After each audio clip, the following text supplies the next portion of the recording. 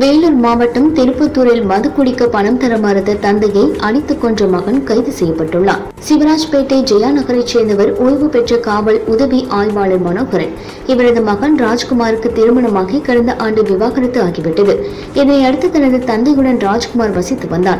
மது பழக்கத்திற்கு அடிமையான ராஜ்குமார் தனது தந்தையிடம் அடிக்கடி தகராறு செய்துள்ளார். நேற்று இதேபோன்று தகராறு ஏற்பட்டதில் வீட்டில் இருந்த இரும்பு கம்பி மற்றும் மண்வெட்டியை கொண்டு தாக்கி மனோகரனை கொலை செய்துள்ளான் ராஜ்குமார். மனோகரனின் தம்பியான மகாலிங்கம் அளித்த புகாரின் பேரில் திருப்பத்தூர் நகர காவல்துறையினர் வழக்கு பதிவு செய்து ராஜ்குமாரை கைது செய்துள்ளனர்.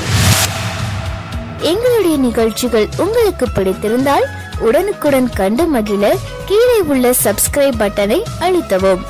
எங்களுடைய நிகழ்ச்சிகள் உங்களுக்கு மிகவும் பிடித்திருந்தால் உங்களுடைய நண்பர்களுக்கும் ஷேர் செய்யவும்.